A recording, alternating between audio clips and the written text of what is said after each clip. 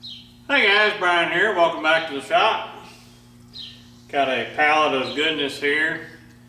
A YouTube viewer contacted me actually a couple years ago about this. This is the parts left over from a Carlton Radial alarm drill that was scrapped at their factory.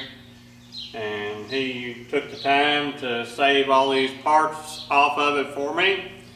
And what this is the gearbox setup and AC motor setup that I could put on my Carlton to convert it from DC to AC.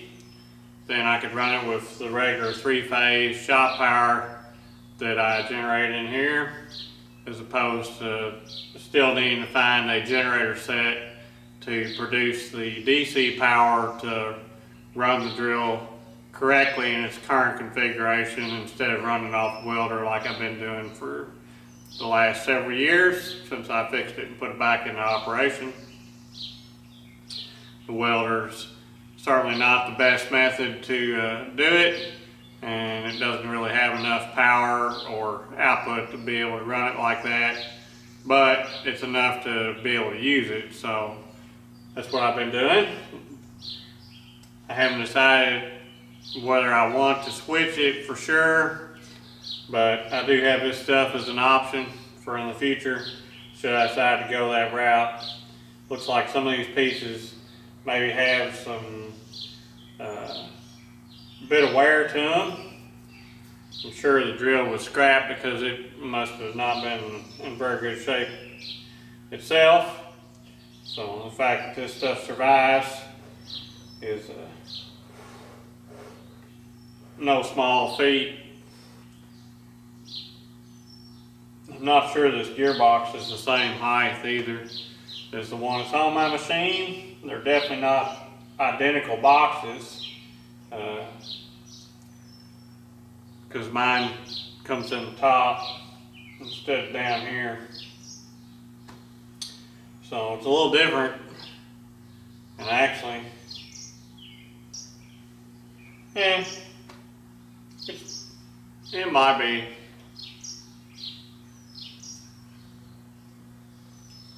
It might be the same, or well, the same dimensionally.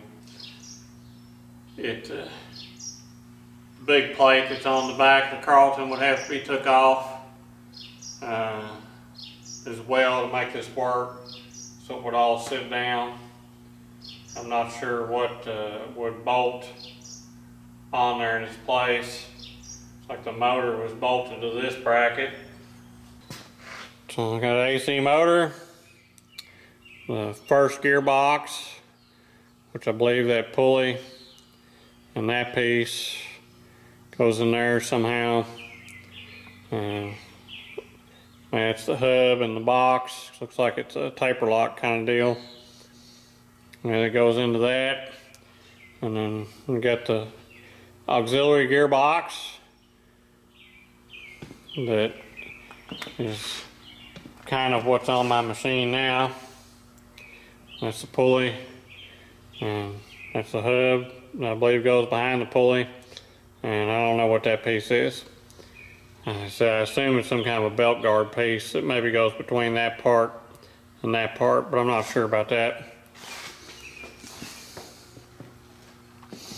I guess there's probably supposed to be a shift linkage to go with these two to come up to more of a single point shifting location for the speeds, but I don't have any of that stuff.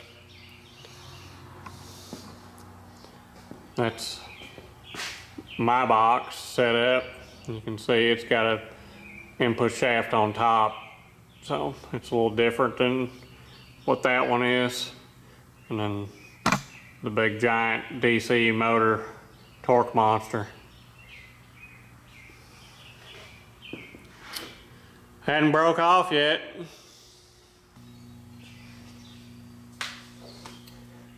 It looks like all this would need probably some major attention going through in order to get it up into operational status.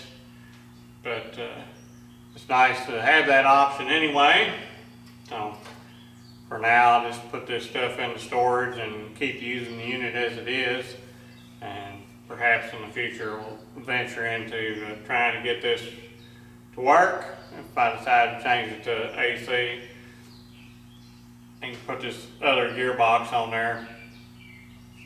The DC is nice because of it being fully variable and having monster torque, and the electric motor is super quiet. But this is an alternative that could be. There's a plate over here, I'm not sure what that's even for.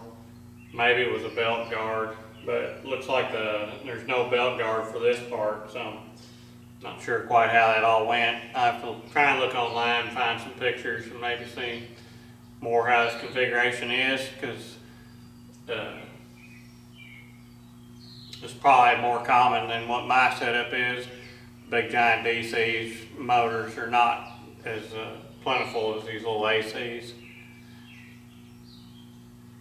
But it's nice to have friends in low places that can hunt this stuff up and make you aware of it. So they saved it, and I paid Fred Newman to haul it down to me as time permitted, and it managed to trickle its way from up north 500, 600, 700 miles down to here, and it's now with its other Carlton relative. So thanks for watching, thanks for subscribing, I'll catch y'all later.